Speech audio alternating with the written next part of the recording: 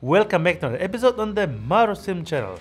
Today we are talking about an editing program that I'm using a lot lately for my complete commercial and YouTube work. And yes, it's called the wonderful Filmora.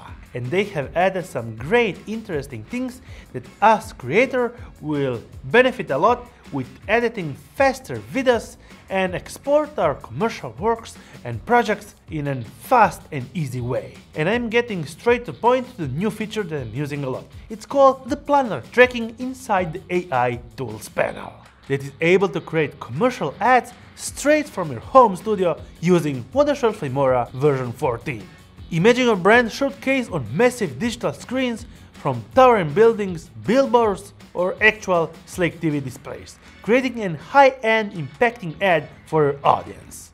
Well, you can put also around moving objects, trucks, buses, and anything that comes into your mind. And this is easily within the reach of Filmora with the Planar AI tracking feature, where you can effortlessly replace physical screens content with your own videos. This feature will make your content look like an original part of the scene, seamlessly integrating with real surroundings in a truly immersive experience. The perfect for various scenarios. Make your content pop in every scenario and any screen to make your content more appealing. So we shall be going on a tutorial on how to do it right now. So let's say we have a big appealing billboard with actual moving frames and videos with the big commercials going on. Well, I want my commercial being on that screen, just like I paid millions of dollars to make on that intersections for about a month. Well, it's easy and simple. We firstly shall be selecting the video that we want to apply the tracking, and then placing it to the timeline. On the right part, you will find the video tools. We are going straight to the AI tool, scrolling down, and select Planar Tracking by enabling it. Okay, so now we have two Planar Tracking, Auto and Advanced. The Auto function works amazing well and the tracking of the object is done perfectly.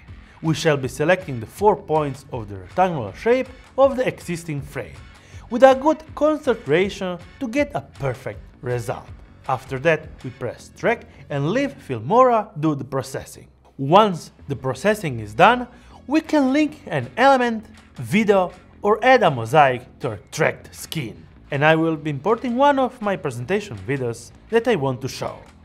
The video is automatically tracked inside the tracking box and linked to it. Isn't that amazing? With just a couple of clicks, you are able to place yourself on another screen and be tracked around just like a moving object without any notice that actually that screen wasn't in the first place around. Making a perfect commercial on a bigger screen on any type of scene.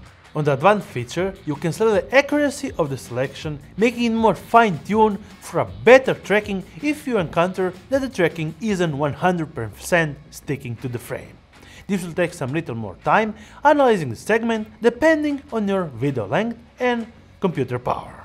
And actually, it doesn't have to be a screen to be tracked perfectly. It can be any type of scenario where you can actually fix a video. Adding to a building, house, or a moving truck.